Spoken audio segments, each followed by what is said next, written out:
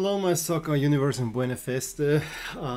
Merry Christmas. We're gonna look at the performances of a few teams.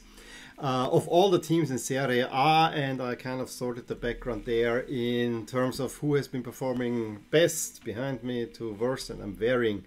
The biggest, at least statistically, the biggest improved team in terms of comparing current expected points versus at the beginning of the season, that is Fiorentina, which I will mention a little bit. I will probably run you through my thoughts on the top 7 plus Fiorentina, and then at the end I leave you with all the other teams. There's plenty of interesting stuff. I mean, Torino is right behind Inter. There's Empoli is the second biggest, so the Tuscan teams really doing well this season as well. So there's loads of interesting stuff happening for sure.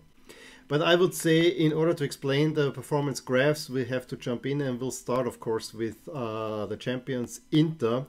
You see here two graphs. On the left side we have the expected points, how they develop over the season so far, and to the right how the rating it's relative to the rest of the league developed. You see a load of white lines. These are all the graphs that we have kind of combined, and I highlight the one team that we're looking at, which in this case is of course Inter. And you can also see that sometimes there are longer gaps in between those. This is of course in the 3 international breaks where we had, you know, the preseason is the first one, then 2 rounds, and then there's the first international break. Then we had 5 games, another international break, and so on. So you see the rhythm. And what we can see with Inter is basically what we've been feeling in the season, that they started out relatively well, and then it was kind of a little bit drifting without being really terrible. At one point they were only third to be expected, so they had a little blip there after the second international break, but from that point on Inter was relentless, picking up the pace, and you can see how the gap opened up, and it opened up big. It is them doing well combined with both Napoli and Milan then falling away. It's also a little bit reflected in the ratings, but the change was not as big. I also want to point out that we see here a clear top kind of 5-ish teams that are always a little bit up, to 4 or 5-ish teams that are always a bit up there. Then I think that the next tier are kind of, especially in the rating, the Roman teams, and then more or less the rest of the league with a tight midfield, and then a few teams that are breaking away towards the bottom. Now Milan's is almost the opposite of Inter, except they were never as highly rated. In fact, they are consistently on the 5th best team in terms of ratings. However, they had a pretty good performance, starting out very well, and then only just before, you know, when the derby came, just before the international break, there's a little drop, and then it did not really transfer. Before that, Milan was a machine. Then it kind of dropped, at least at the end, a little win up there, and the 2 wins kind of 2 or 3 weeks ago also helped a little bit there as well. A very interesting graph is the one for Atalanta, who after so-and-so start, you know, kind of a little bit falling down, a little bit dithering, and then suddenly they picked up the pace. But as soon as they were out of the Champions League, and especially in the last 2 rounds, two rounds, they suddenly, all the good work they had is almost undone again, and Atalanta suddenly is more or less where they started at the beginning of the season. So very up and down in that sense. Juve's graph kind of telling, bad start, then they're a little bit trying to pick it up, and then again horrible string of results, and since then kind of, you know, stabilizing things. It's an up and down season for Juve, but it was very quickly. They were actually the preseason favorites, and now they are losing ground rather quickly, especially this spell around November, at the end of October, beginning of November. You see it in the ratings that really set them then away from Inter. Napoli very similar to Milan, except we don't have the upward at the end, because they lost against Spezia after winning at Milan. So this is kind of the up and down.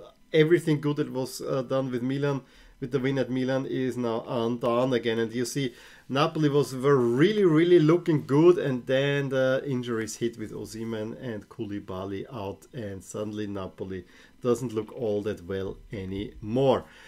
Quickly through the Roman teams, very similar with Lazio. Always a little bit below Roma. Lazio, yeah, also rather steady. And as I said, Roma, a good start, and then actually a little bit falling down, picking up the points at the end, but Roma still very much work in progress. I quickly want to go to the biggest winner. I want to point out the curves for Hellas Verona are very interesting as well, but we go to Fiorentina, which you see is a very steady rise, especially in December. They were pretty much outstanding. They had a very good start to the season, then kind of a little bit drifting, so in October, November, but in December they really picked up the points, and you see this, especially in the ratings, how consistently Fiorentina has been going up, maybe ready to join kind of these top 8 teams. They are now right above where we would expect Sassuolo. Of course, the biggest loser are Cagliari, and you see the curve here. It has been steadily going down, and that's not good if you're a supporter of Cagliari, which I actually know few colleagues there as well. So yeah, these are just a few thoughts. I will leave you with all the other graphs here for your enjoyment. I think it is really interesting to see how a season can develop and where we're breaking points, and where you can see the season really going in one's favor or not. So yeah, you get about 10 seconds for every team. If you want to pause it to kind of take it in a little bit better, it might be also good to pull out the schedule to see where things happened or where coaching changes happened on Wikipedia page, for instance. And yeah, I will see you on the other side of that little montage.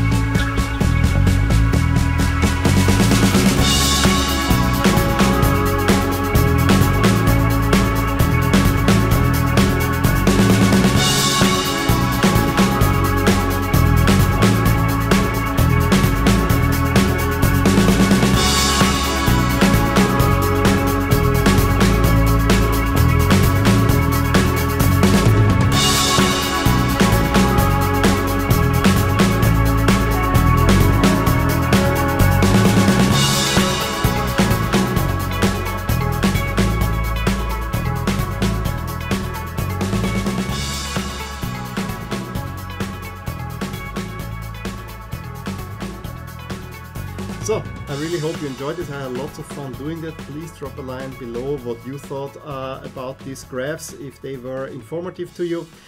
Give me a thumbs up if you enjoyed this video, subscribe to my channel to see more, and I will talk to you soon. Bye! Hey there! I really hope you enjoyed this video, and if you did, here are some videos and playlists that you might enjoy too. Also, please consider subscribing to my channel and hitting the little bell so that you get updated whenever something happens in my soccer universe. And with that, have a wonderful day. Bye!